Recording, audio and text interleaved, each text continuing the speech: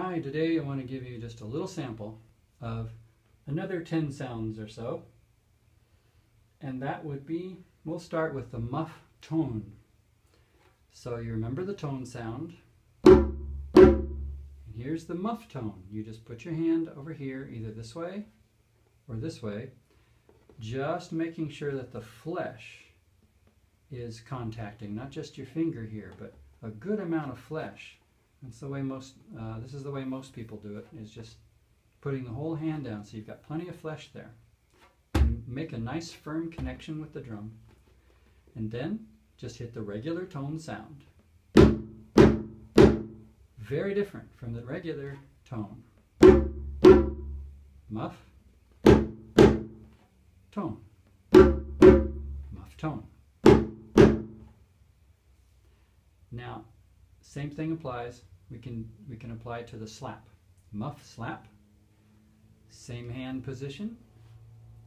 Do the regular slap. And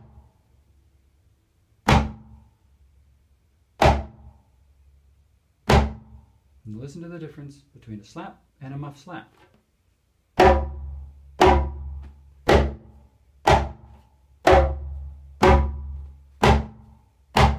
Alright, muff slap. Next, we're going to do something that they actually don't do very often in African music, but I love it. So we'll call this an advanced piece. And it's I call it the ascending muff slap. All that means, it's something you do with a djembe. And in another totally different technique, you do the same thing with a tabla. So a djembe, you take a little risk because you're putting your finger's joints right next to the wood here, and I'm just making a little sound like I would on a djembe, and I just muff the drum right here, and let me demonstrate it for you, and I'll teach you some more. All right. So the dynamics are that the closer I get, the shorter the distance of skin to where I'm hitting. So that shorter distance makes a higher sound. So I'm just muffing it, and I keep my fleshy part of my hand and just gradually divide the space into shorter distance. And if you practice doing 7 or 8,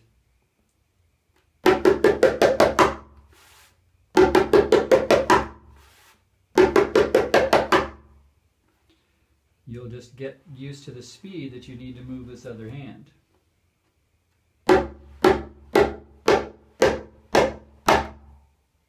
You could probably also do it out here. I just have big hands. So it doesn't make as much of a difference. So I do it djembe style, out here on the edge. Alright, just a little trick sound. Now we're going to do something that's really common, the flown sound. That is 2 tones very close together, but not on top of each other. If you did them on top, they'd be like this. A flown is 2 separate sounds close together. And that's a flown, so you know that's tone. Flown is 2 tones.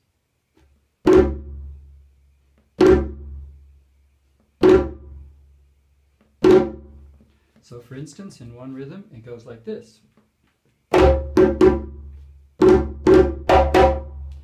So that's regular flowns. So there's 3 different timings on that one.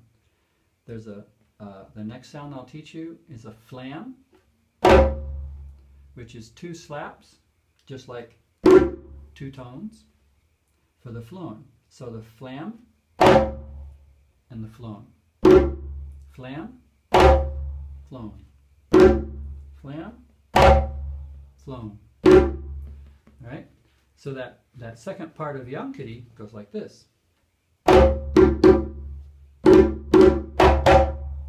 So it's a flam, tone, phone, tone, top, slap, flam, tone, phone, tone, slap, slap.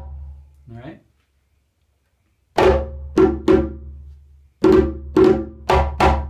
So that's the flown and the flam.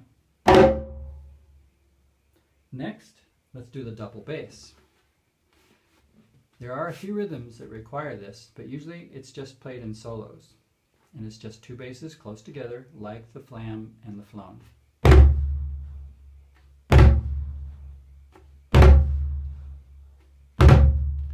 Now sometimes, in that case, that was a one and. You can also do the other way around. You can do the pickup and one.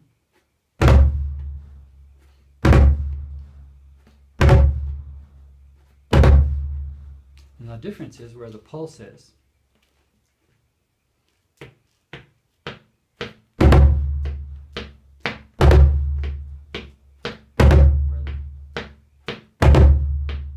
So in the and one, my strong bass hits on the pulse with my foot.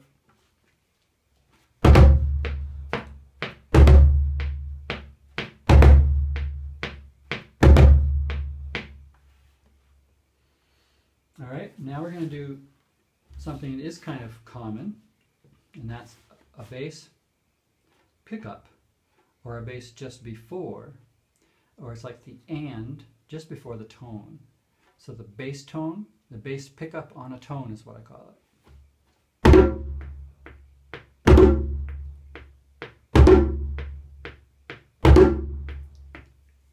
And that's, again, the tone is on the pulse.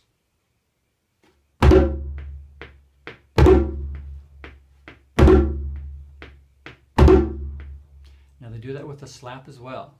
So the bass pickup on a slap is actually in a couple of the rhythms that we teach here. It's in Korajuga and a fancy Madhu version of Jansa. It's a combo piece.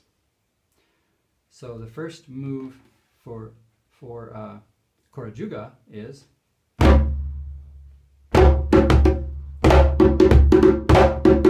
right. So it's a bass pickup for a slap.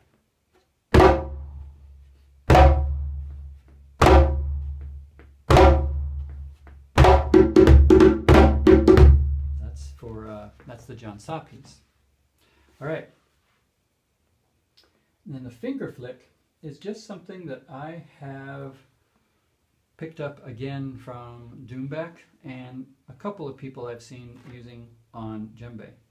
And it's just something fun that I do when I'm soloing or when I'm playing in drum circles to add a little interest.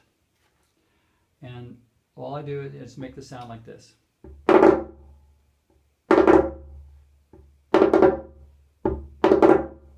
All right, and so people ask, so I'll share this.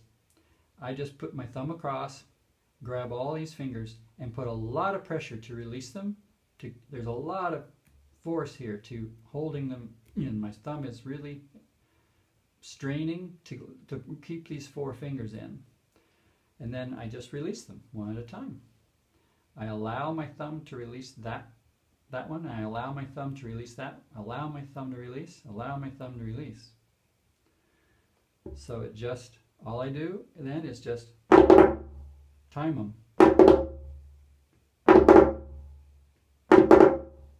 All right? If you want, practice it. It's fun.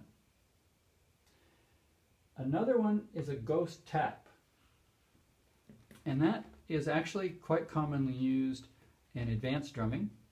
And a ghost tap is just a light tap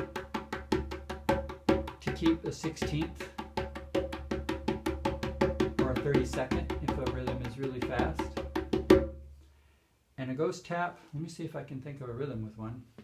I'm not thinking of one right now, but let's see.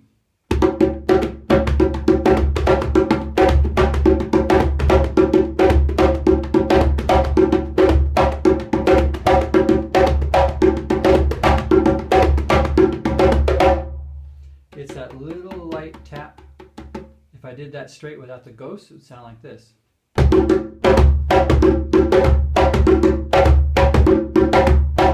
With the ghosts.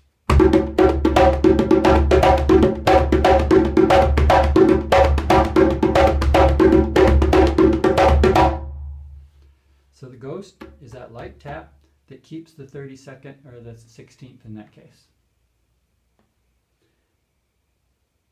All right, we finished, what is that? 11 sounds.